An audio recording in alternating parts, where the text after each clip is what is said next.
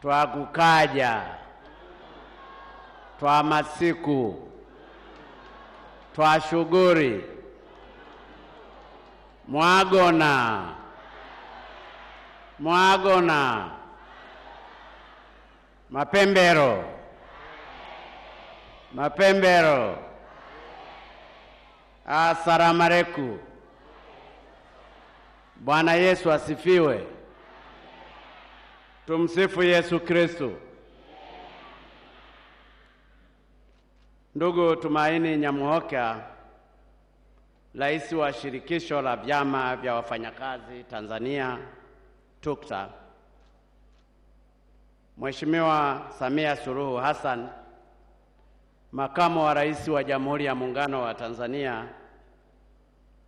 Mheshimiwa Kassim Majaliwa, Waziri Mkuu wa Jamhuri ya Muungano wa Tanzania, Mheshimiwa Job Ndugai, Spika wa Jamhuri ya Muungano wa Tanzania, Mheshimiwa Mwakilishi wa Jaji Mkuu wa Tanzania, Mheshimiwa Tulia Ackson, Naibu Spika wa Bunge la Jamhuri ya Muungano wa Tanzania, Mheshimiwa Jenista Mhagama, Waziri wa Nchi, Ofisi ya Waziri Mkuu, Sera, Bunge, Kazi, Vijana, Ajira na wenye ulemavu, bila kuwasahau manaibu waziri wawili katika wizara hiyo, waheshimiwa mawaziri na manaibu waziri wengine mlioko hapa, waheshimiwa wabunge mliopo, waheshimiwa makatibu wakuu mliopo, Mheshimiwa Albert Charamira, mkuu wa mkoa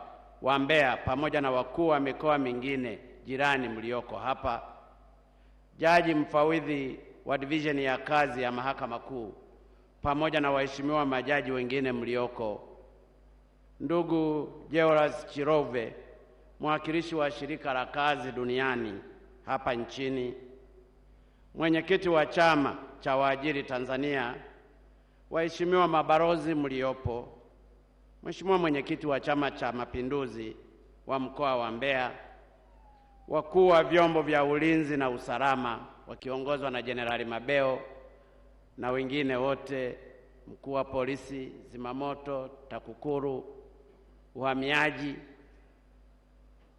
waheshimiwa wakuu wa wilaya mliopo, Mheshimiwa Makamu wa Rais wa Shirikisho la Vyama vya Wafanyakazi, ndugu Dr. Yahaya Msigwa, Katibu Mkuu wa Shirikisho la Vyama vya Wafanyakazi TUKTA, viongozi wengine mliopo wa vyama vya wafanyakazi, viongozi wengine wa serikali mliopo, viongozi wa vyama vya siasa na viongozi wa dini mliopo, ndugu wafanyakazi wenzangu, wageni waalikwa wote, ndugu wana Mbeya, mabibi na mabwana, itoshe tu kusema itifaki imezingatiwa. Ndugu zangu wafanyakazi, lakini mtambue leo si wafanyakazi tu mlioko hapa.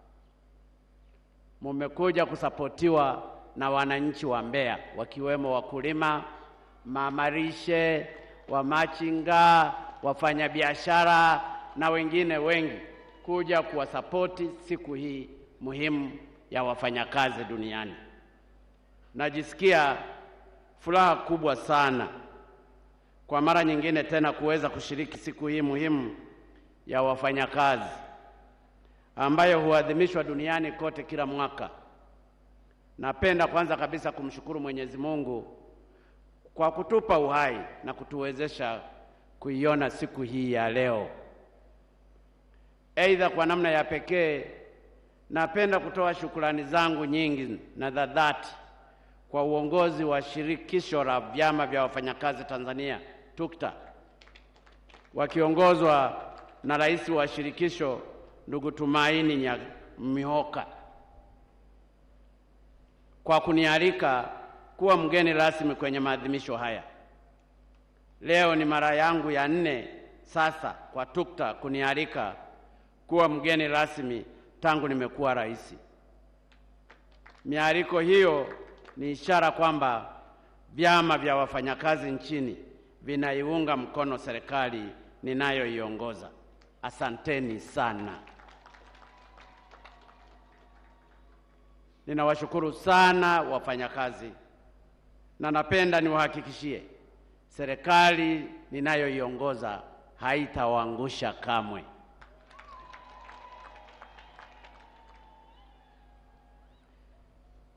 Tunapoendelea kushirikiana na wafanyakazi na serikali katika masuala mbalimbali yanayohusu wafanyakazi na pia kusukuma mbele gurudumu la maendeleo la nchi yetu, ndio mwelekeo mzuri wa kujenga Tanzania mpya. Napenda kutumia fursa hii kuungana na wote walionitangulia kuzungumza katika kuwashukuru na kuwapongeza waratibu wa shughuli hii, Chama cha wafanyakazi wa sekta ya huduma ya mtandao wa mawasiliano Tanzania TEWUTA, kwa maandalizi mazuri sana ya sherehe hizi. Hongereni sana. Sherehe kweli zimefana sana. Vile vile na washukuru wenyeji wetu, wananchi wa Mbeya, mkiongozwa na Mheshimiwa Mkuu wa mkoa wenu, kwa makaribisho yenu mazuri na kwa kujitolea kwenu kwa wingi kwenye maadhimisho haya. Asanteni sana wana Mbeya. Waswahili husema shughuli ni watu. Asanteni, asanteni sana. Kwa kweli Mbeya imefurika. Napenda pia kuwashukuru wageni wa kitaifa na wa kimataifa waliofika hapa Mbeya kwa ajili ya shughuli hii, siku ya wafanyakazi. Ninyi wenyewe mmewaona wageni walipokuwa wakitangazwa: Mheshimiwa Spika, Mheshimiwa Makamu wa Rais, Mheshimiwa Waziri Mkuu, mabalozi, mawaziri na viongozi wengi. Hawa pia ninawashukuru sana kwa kuja kwao kuja kushiriki na sisi hapa Mbeya katika shughuli hii. Ndugu wafanyakazi wenzangu, mabibi na mabwana, siku ya wafanyakazi au maarufu Mei Mosi ni siku ambayo dunia huitumia kuenzi na kutambua mchango unaotolewa na wafanyakazi katika kuleta maendeleo. Na hii ni kwa sababu kama mjuavyo, maendeleo katika ngazi yoyote ile, iwe mtu mmoja au familia au taasisi au hata nchi, huwa ni matokeo ya kufanya kazi. Wasukuma wana usemi usemao is the product of labor. Na nafahamu Wanyakyusa pia wana usemi usemao without labor nothing prosper. Hii yote inadhihirisha kuwa kazi na wafanyakazi ni muhimu sana katika kuleta maendeleo. Hivyo basi, ndugu zangu, napenda kutumia fursa hii kwa niaba yangu binafsi na kwa niaba ya serikali na kwa Watanzania wote kuwapongeza wafanyakazi wote hapa nchini kwa kuungana na wafanyakazi wengine duniani katika kuadhimisha siku hii muhimu. Aidha, nawapongeza kwa mchango wenu mkubwa mnaoutoa katika kuiletea maendeleo nchi yetu. Mchango wa wafanyakazi ni mkubwa sana katika kuchangia uchumi wa taifa letu. Asanteni sana wafanyakazi. Napenda niwahakikishie itaendelea kushirikiana nanyi, ikiwa ni pamoja na kushughulikia changamoto zenu mbalimbali. Ni imani yangu kuwa mtaendelea kufanya kazi kwa bidii kama serikali ya awamu ya 5 inavyosisitiza swala la hapa kazi tu. Ninaamini kwa kufanya kazi kwa bidii tutafanikiwa katika lengo la kuleta maendeleo ya haraka kwa nchi yetu. Mbeya oye! Wafanyakazi oye! Ndugu wafanyakazi, mabibi na mabwana, hivi punde tumetoka kusikia risala nzuri ya TUKTA iliyosomwa na katibu wake mkuu Bwana Msigwa. Kupitia risala hiyo, katibu wa TUKTA ameipongeza serikali kwa hatua mbalimbali inazochukua katika kujenga miundombinu na kuboresha huduma za jamii. Aidha, risala imetaja baadhi ya kero za wafanyakazi nchini pamoja na kutoa mapendekezo yenye nia ya kuchochea ukuaji wa uchumi nchini. Nashukuru Katibu Mkuu wa TUKTA kwa risala hiyo nzuri, na leo napenda kumpongeza kwa kutumia muda mfupi sana. He was brief and very clear. Hongera sana Dr. Msigwa. Napenda nikuhakikishie ndugu Katibu Mkuu wa TUKTA pamoja na wafanyakazi wote nchini kuwa serikali imepokea risala yenu na tunaahidi kuwa yote yaliyomo katika risala yenu tunayafanyia kazi kikamilifu. Hata hivyo, naomba mniruhusu nizungumze baadhi ya masuala machache yaliyomo kwenye risala hiyo.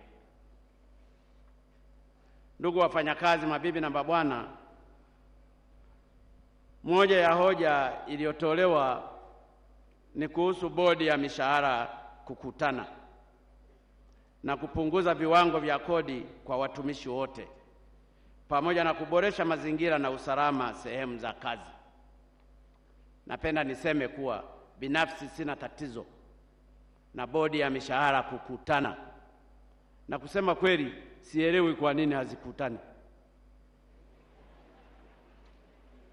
Kwangu mimi hata wakitaka kukutana leo sina shida wala sina tatizo. Hivyo basi namwagiza waziri mwenye dhamana kuhakikisha bodi hizo zinakutana, ili mradi tu vikao vyao visiwe kichochoro cha kutumia fedha za serikali vibaya. Ndiyo, kwa sababu lazima nitoe angalizo hilo, maana unaweza kusikia wameenda kufanya vikao Dubai, lakini swala la kukutana na kujadili na masuala mbalimbali kati ya wafanyakazi na yale ambayo yanatakiwa kutatuliwa mapema. Nasema kwa dhati, Mheshimiwa Rais, tumaini, sina tatizo, mkutane. Kuhusu swala la kupunguza viwango vya kodi, na lenyewe sina matatizo nalo. Kama tuliweza kushusha kodi kutoka 11% hadi 9% kwa watumishi wa kima cha chini, bado tunaweza kuendelea kujadiliana kwa ngazi nyingine. Jambo la muhimu ni kwa viongozi wa TUKTA na wafanyakazi kutambua kuwa serikali ina sababu za msingi za kutofautisha viwango vya kodi kulingana na madaraja ya mishahara. Kuhusu swala la darasa la 7, napenda kusisitiza kuwa nchi hii haina ubaguzi. Katika watumishi ambao wako 525,506 walioajiriwa nchini, 98,615 ni darasa la 7.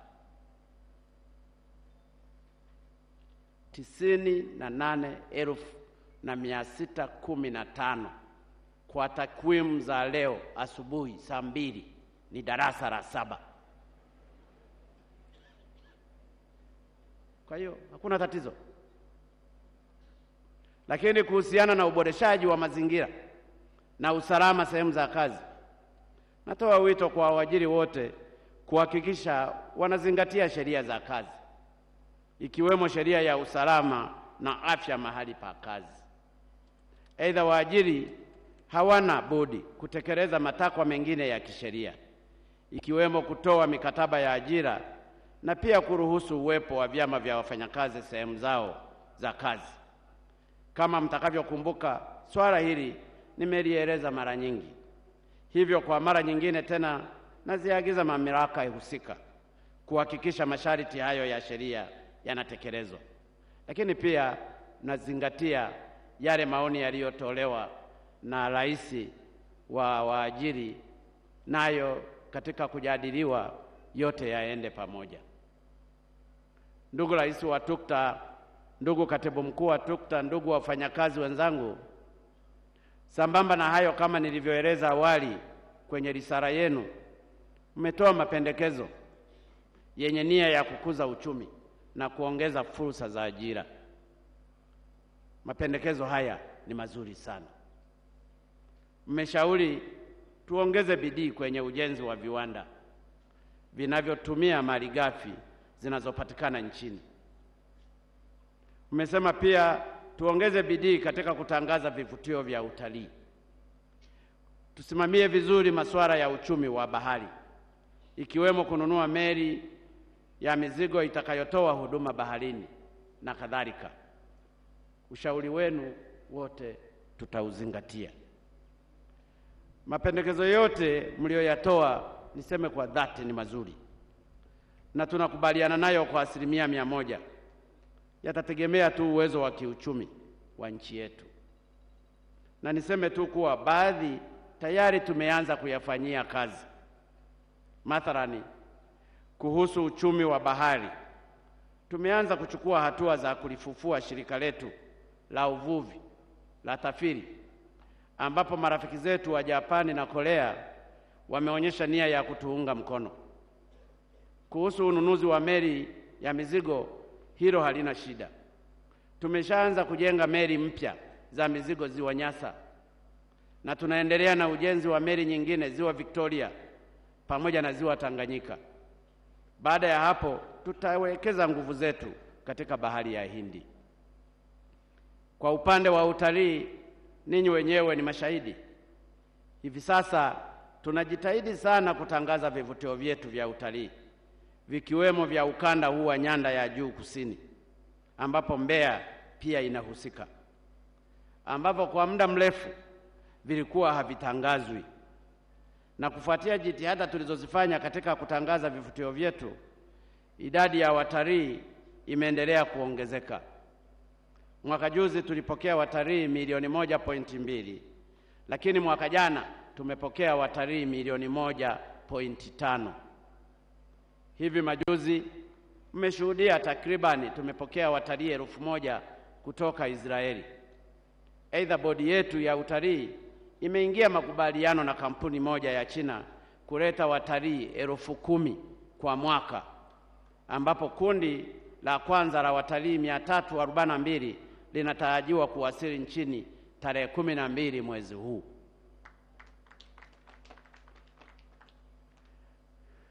Katika juhudi za kuwavutia watalii wengi zaidi, na kwa kutambua kuwa watalii wengi wanasafiri kwa ndege, tunafanya upanuzi wa viwanja vya ndege 11 na tayari tumenunua ndege mpya 8 kwa mpigo. Juzi, ndugu zangu, mmeona kwa mara ya kwanza ndege ya abiria imetua kwenye uwanja wa ndege wa Nduli, Iringa, baada ya uwanja huo nao kuanza kufaniziwa matengenezo. Uwanja wa hapa Mbeya nao utatumika sana. Ndugu viongozi wa TUKTA na ndugu wafanyakazi, ni kweli kuwa tumeongeza ukusanyaji wa mapato, ambapo mapato ya kodi yameongezeka kutoka wastani wa shilingi bilioni 850 kwa mwezi kwa mwaka 2015 mwishoni hadi kufikia shilingi trilioni 1.3 hivi sasa. Mapato yasiyo ya kodi pia yameongezeka, na baada ya kudhibiti vizuri wa rasilimali zetu na kuyabana mashirika na kampuni kulipa gawio. Mfano, mwaka jana Wizara ya Madini ilipanga kukusanya maduhuli ya shilingi bilioni 190, lakini wakakusanya shilingi bilioni 301. Aidha, mwaka jana mashirika na kampuni yalitoa gawio la shilingi bilioni 717.56 kwa serikali kutoka shilingi bilioni 130.686 mwaka 2014 hadi 2015. Haya ni mafanikio makubwa, yanaendana pia na changamoto zilizopo. Baadhi ya changamoto ni gharama za kuendesha serikali bado ziko kubwa. Kwa mfano, kila mwezi tunatumia takriban shilingi bilioni 580 kulipa mishahara, na bahati nzuri siku hizi tunalipa mishahara kuanzia tarehe 19 ya mwezi, swala ambalo lilikuwa halipo.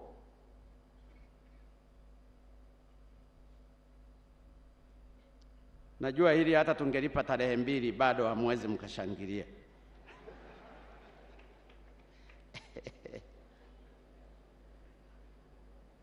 Lakini pamoja na kwamba tunalipa hizo 580 bilioni kila mwezi,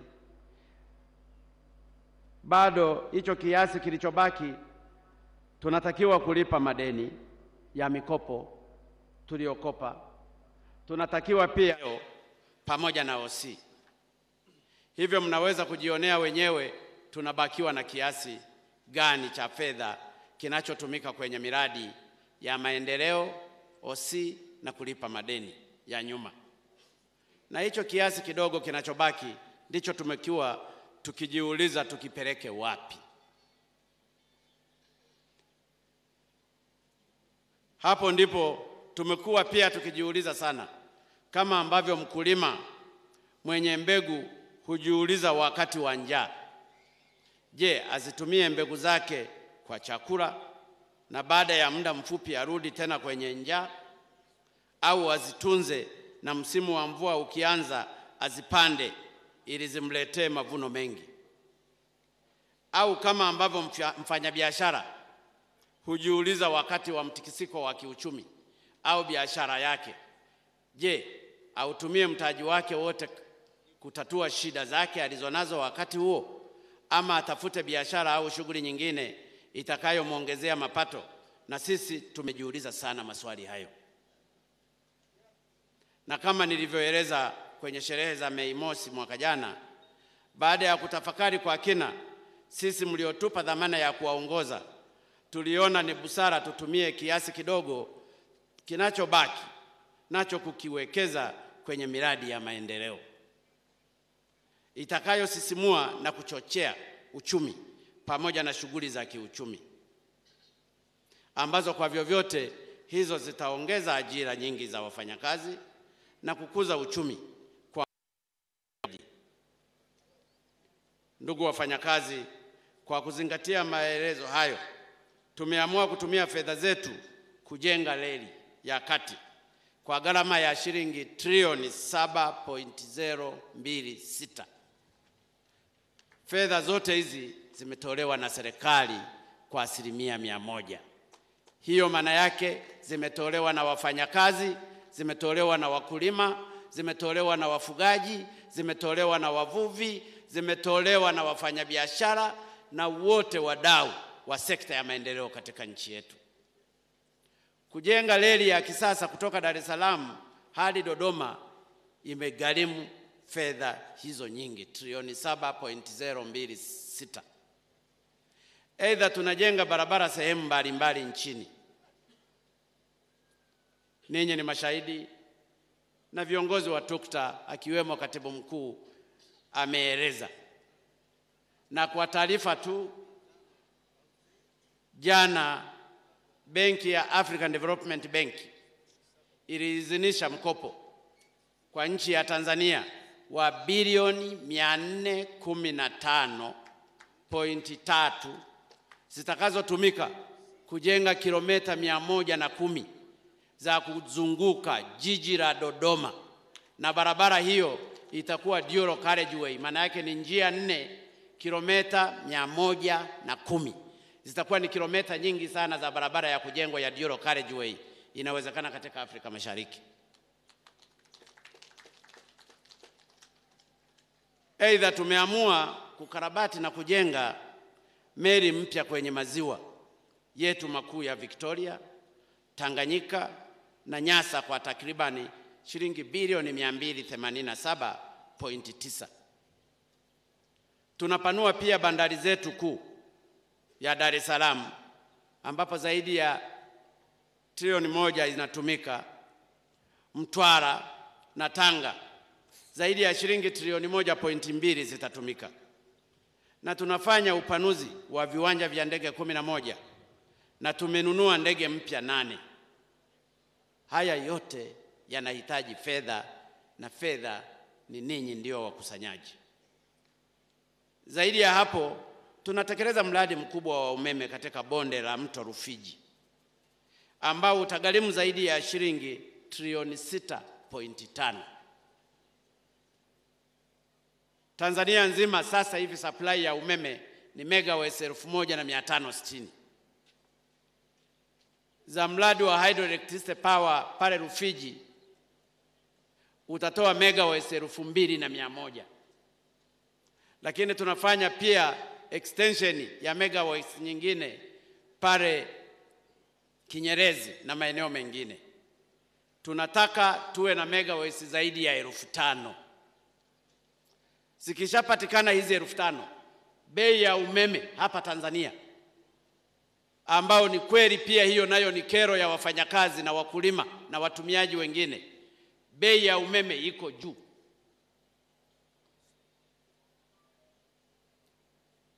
Tunanunua per unit dola za Kimarekani senti 11 hadi senti 12 kwa unit, ambapo nchi zingine kule Ulaya wananunua kwa senti 0.12 per unit.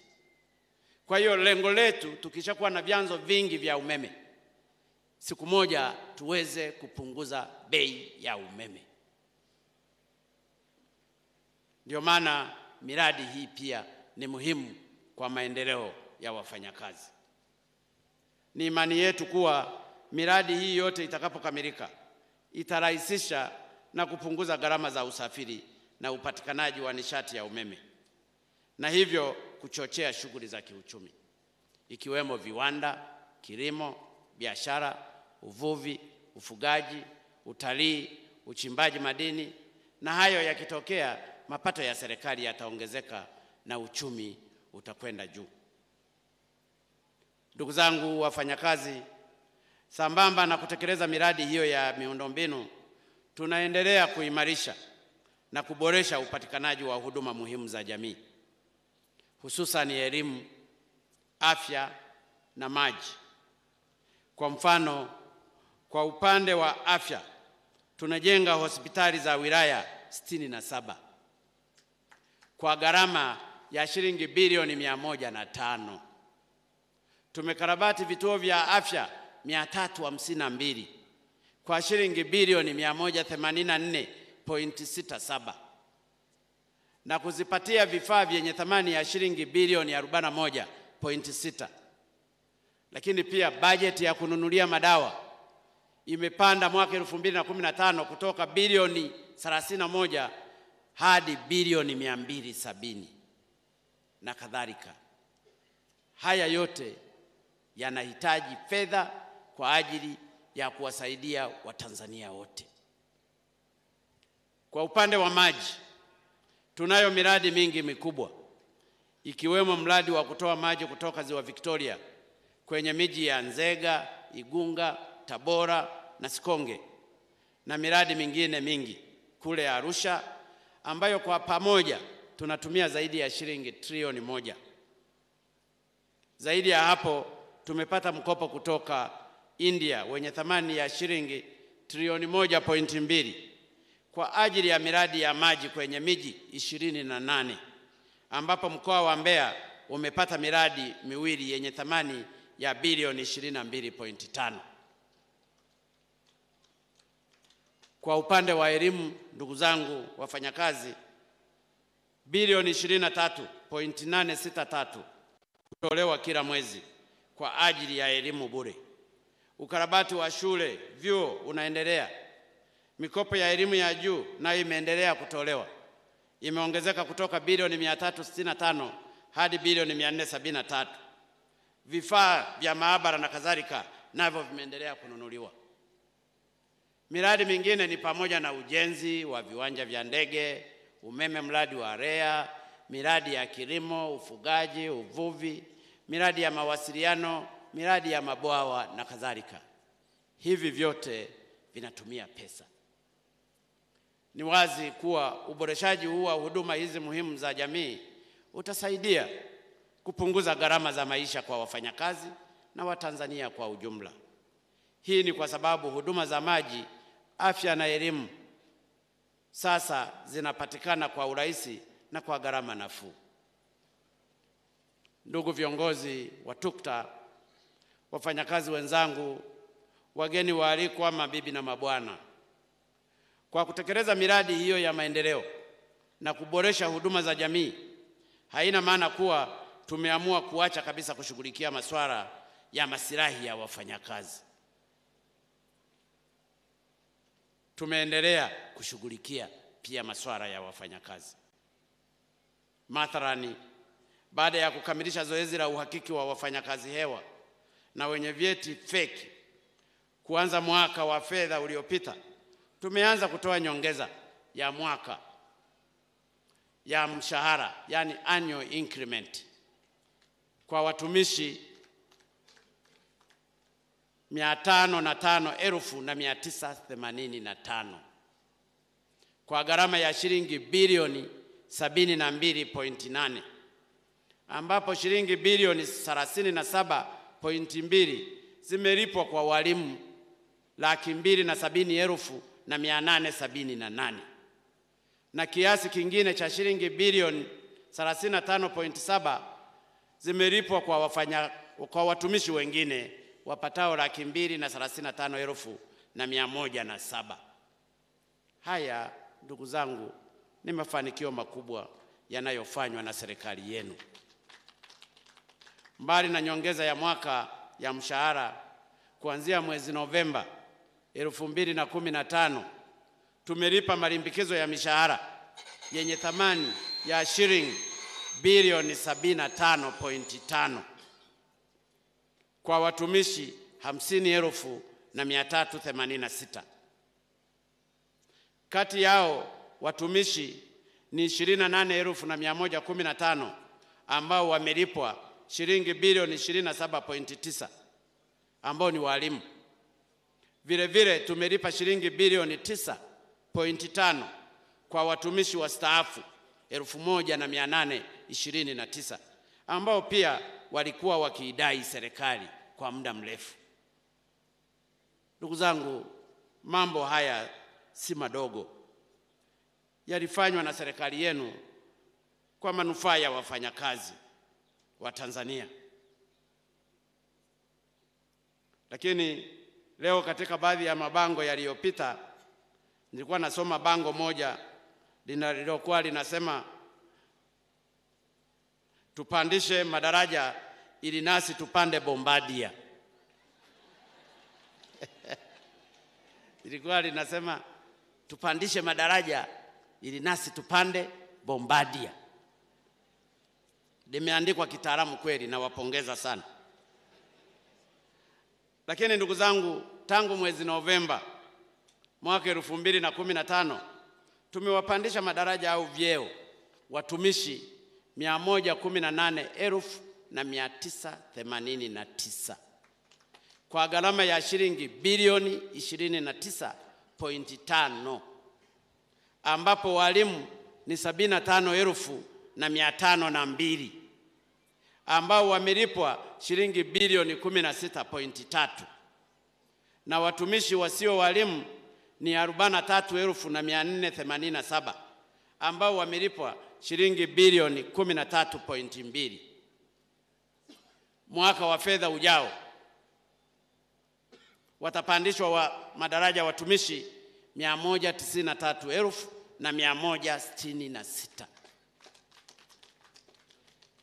Ninaona hizi takwimu, ndugu zangu wafanyakazi, nizisome ili mjue ni kwa namna gani serikali ya awamu ya 5 inavyowajali wafanyakazi. Haya niliyoyataja na fedha nilizozitaja hapa si mambo madogo, ni mambo makubwa yamefanywa kwa wafanyakazi. Vile vile tumelipa madai mbalimbali yasiyo ya mishahara yenye thamani ya shilingi bilioni 291.3. Mengi ya madai hayo yalikuwepo kwa zaidi ya miaka 10, na hasa baada ya kuyahakiki madeni hayo, kwa sababu huwezi ukalipa tu bila kufanya uhakiki. Kama mlivyoona kwenye maeneo mengi, nimetofautisha kati ya watumishi walimu na wasio walimu, kwa vile walimu ni zaidi ya 50% ya watumishi wote wa serikali. Zaidi ya hapo, serikali imelipa kiasi cha shilingi trilioni 1.5 kwenye mifuko ya hifadhi ya jamii. Kabla ya kulipa fedha hizo, tulikuwa tukidaiwa na mifuko hiyo takribani shilingi trilioni 1.6 kwa kushindwa kupeleka michango hiyo ya watumishi tangu mwaka 2012-13. Hii ilifanya mifuko ishindwe kulipa mafao ya wastaafu, na baada ya kulipa sasa wameanza kulipa. Hali kadhalika, kama mtakumbuka, kuwa kufuatia uamuzi wa serikali kuunganisha mifuko ya hifadhi ya jamii, lilitokea sekeseke kubwa kuhusu kikokotoo kipya kilichopendekezwa. Wafanyakazi wengi hawakuunga mkono kikokotoo hicho. Hivyo baada ya kutafakari kwa kina na kwa kujali serikali kuwajali wafanyakazi wake, ilibidi tuchukue uamuzi mgumu wa kuendelea na kikokotoo cha zamani.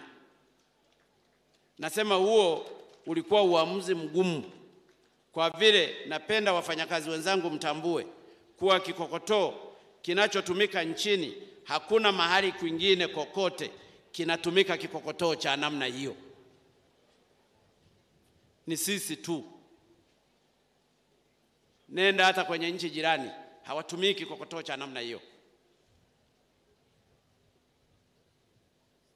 kwa sababu formula yake ni ngumu, inaingiza gharama kubwa kwa serikali. Lakini kwa upendo mkubwa tuliubeba huu mzigo. Hata kwenye nchi zilizoendelea, nendeni ndugu zangu wafanyakazi mkaangalie, hawatumii kikokotoo cha namna hii. Hawatumii. Lakini serikali kwa kutambua heshima ya wafanyakazi na kwa kutambua kazi kubwa mnazozifanya, tuliamua kuubeba huu mzigo. Hii ndiyo sababu mifuko yote mitano tuliokuwa nayo zamani ilikuwa kwenye hali ngumu.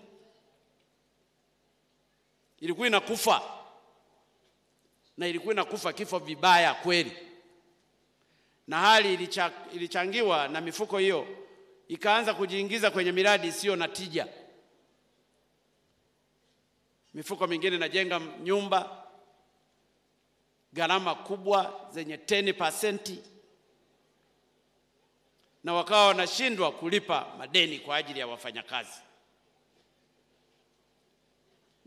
Hivyo kutokana na kilio cha wafanyakazi, tuliamua kuubeba mzigo huo mzito ili kuwalinda wafanyakazi wetu.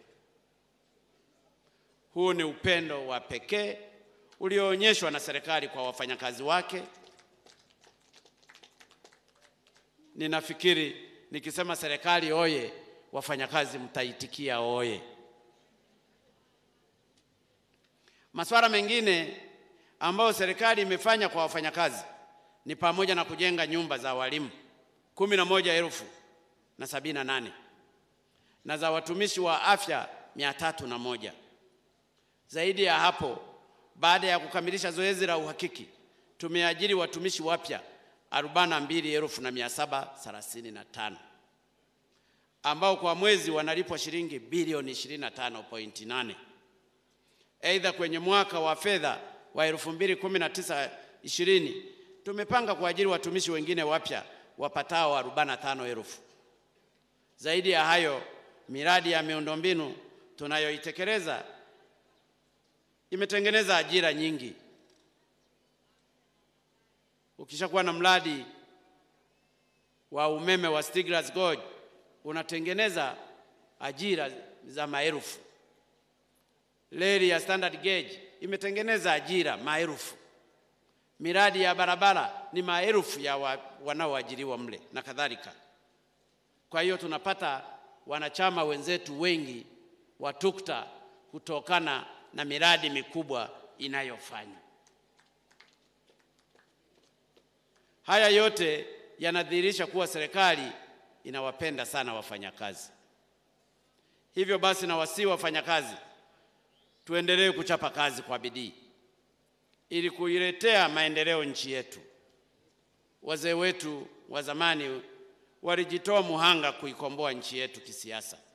Ni jukumu letu kizazi cha sasa kujitoa muhanga kuikomboa nchi yetu kiuchumi.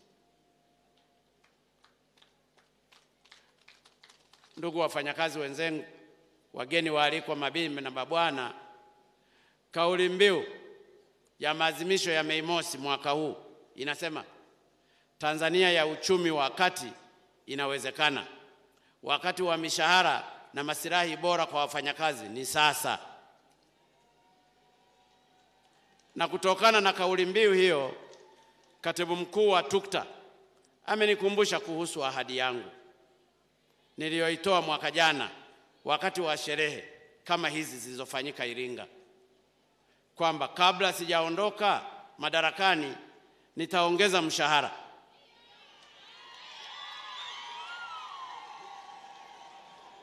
Hilo ni kweli kabisa. Nilitoa ahadi hiyo. Lakini ni lazima tuelewe, hadi sasa sijaondoka madarakani.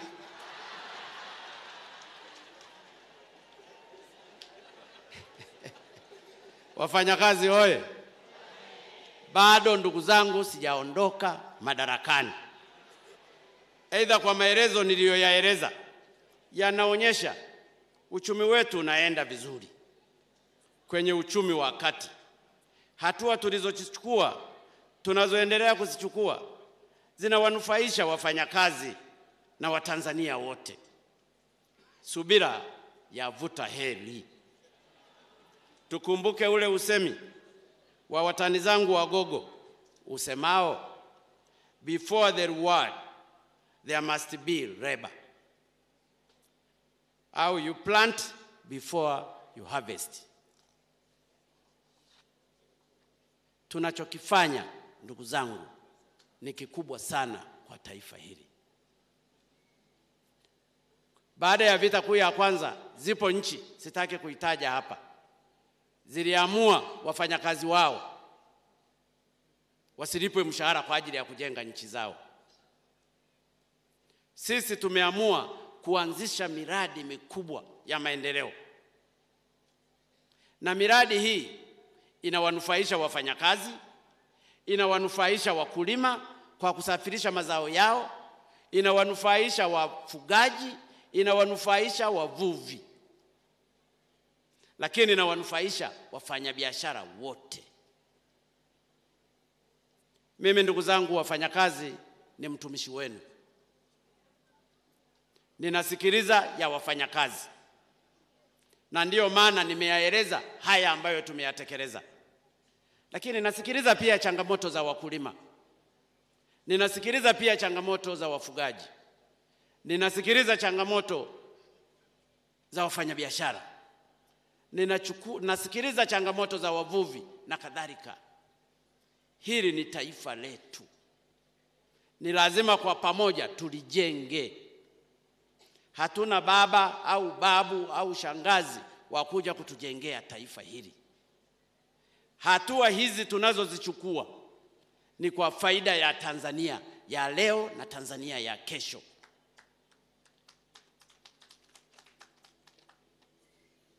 Naomba muamini kwamba subira yavuta heri. Muda wangu bado haujaisha. Ingeweza tu mtu ukasema na wapandisha mshahara ukaongeza 5,500 au shilingi 10,000. Ningetamka tu hiyo, kesho bidhaa zingeanza kupanda. Mafuta ya taa yangepanda, ukitaka mahindi yangepanda, usafiri ungepanda. Ni lazima tujenge uchumi ulio imara. Ndugu zangu, mimi nawapenda Watanzania mkiwemo wafanyakazi. Mimi mwenyewe nimekuwa mwalimu, ninafahamu shida. Na ndio maana nikaenda kuoa mwalimu mwenye kujua shida zetu. Majaliwa hapo naye ni mwalimu, na mke wake naye ni mwalimu. Jenista Mhagama waziri wa kazi naye mwalimu, na mambo mengine mengi. Nataka muamini ndugu zangu wafanyakazi, serikali inawapenda wafanyakazi. Na ndio maana tumechukua hizi hatua zote. Kikokotoo tukakibeba. Ni kikokotoo kigumu kweli. Nchi jirani zote zinazotuzunguka zinatushangaa kubeba kikokotoo cha namna hiyo. Hata Ulaya hawana kikokotoo cha namna hiyo. Kiongozi wa ILO yuko hapa, mnaweza mkamuuliza. Lakini tumekibeba kwa mapenzi makubwa ya wafanyakazi. Tumeanza kulipa haya mabilioni. Hata kuchangiwa kwenye pension fund zilikuwa zichangiwi. Trilioni 1.5 serikali imechangia. Ajira tumeongeza. Walimu tu na watumishi wa elimu kwa takwimu za jana walikuwa tumeajiri wapya 19,000.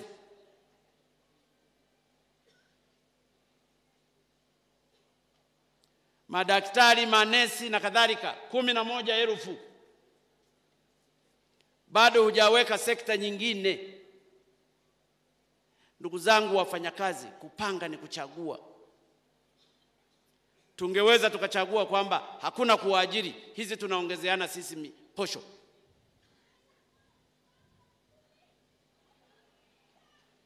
Wafanyakazi hoye!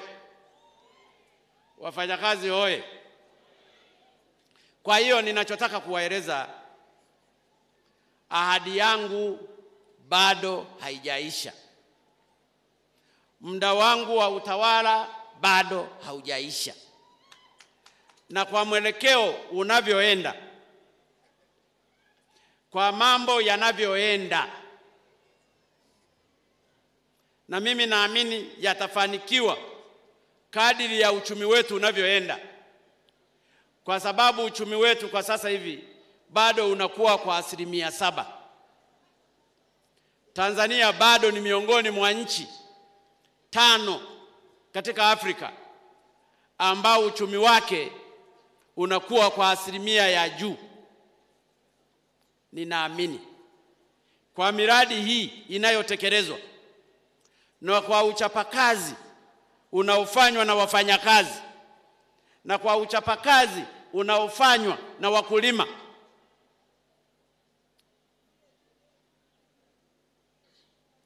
na kwa uchapakazi unaofanywa na wafanyabiashara, tunaelekea pazuri. Nimeamua niwaeleze ukweli na ukweli utabaki kuwa ukweli. Kwa hiyo ndugu zangu wafanyakazi, tuvumilie. Sikutaka niwapake uji kwa kutamka hapa nimepandisha, halafu mtakazozipata hazipo. Ni lazima tujipange vizuri, na mimi nafikiri tuko kwenye mwelekeo mzuri. Wafanyakazi hoye! Ndugu wafanyakazi, napenda kurudia pia kushukuru viongozi wa TUKTA kwa kunialika na kwa mshikamano uliopo kati ya wafanyakazi na serikali. Napenda niendelee kuahidi kwenu kwamba tutaendelea kuboresha maslahi ya wafanyakazi na watumishi wengine kulingana na uwezo wa serikali. Na washukuru pia wageni wetu mbalimbali walioungana nasi kwenye maadhimisho haya, wakiwemo waheshimiwa mabalozi. Lakini kwa namna ya pekee namshukuru mwakilishi wa shirika la kazi duniani kwa kushiriki kwenye maadhimisho haya. Napenda kuhakikishia kuwa Tanzania itaendelea kuheshimu mikataba yote ya kimataifa tuliyoisaini na kuiridhia inayohusiana na masuala ya kazi. Mwisho lakini si kwa umuhimu, narudia tena kuwashukuru wana Mbeya kwa kujitokeza kwa wingi kwenye maadhimisho haya. Na wasihi muendelee kuchapa kazi kwa bidii, tukikumbuka kuwa hapa kazi tu ndiyo kauli mbiu yetu katika awamu hii ya 5. Na washukuru sana pia wana Mbeya kwa makaribisho makubwa kwa siku zote ambazo nimekuwa hapa. Ni mshikamano ulio mkubwa na wenye upendo mkubwa. Na washukuru sana sana sana. Mungu wabariki wafanyakazi wa Tanzania. Mungu ibariki Tanzania. Asanteni sana kwa kunisikiliza. Na washukuru sana. Asante. Makofi na vigelegele kwa Mheshimiwa Rais. Punga vibendera na juu na mikono punga juu. Mshikamano! Mshikamano! Asante sana Mheshimiwa Rais wa Jamhuri ya Muungano wa Tanzania kwa kuungana nasi, na huo ulikuwa ndio mwisho wa ratiba yetu wa matukio yaliyopangwa hapa uwanjani. Kwa hiyo sasa wana Mbeya wote, wafanyakazi wote, tumshangilie Mheshimiwa Rais. Tusimame ili tuweze kumuaga Mheshimiwa Rais anapoondoka baada ya shughuli nzito ya utekelezaji wa ratiba ya Mei Mosi hapa uwanjani. Makofi na vigelegele. Tafadhali bendi yetu kule, tunaomba band, Msondo band, nidhamu